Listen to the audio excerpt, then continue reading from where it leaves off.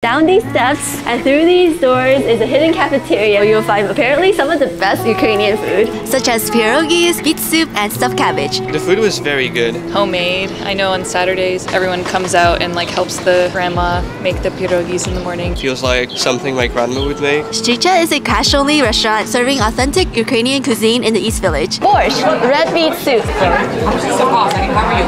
It's sour. No need for extra salt and pepper.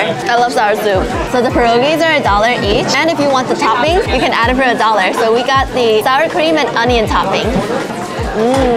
Vegetarian dumplings, really good. This stuffed cabbage is made out of pork, rice, onions, and carrot. Okay, everything in here is so good. I actually really like everything we got. This place is only open 3 days a week, Friday, Saturday, and Sunday from 9 a.m. to 5 p.m. It's a small menu here at Streecha, but everything that comes out of the kitchen is simple, comforting, and delicious.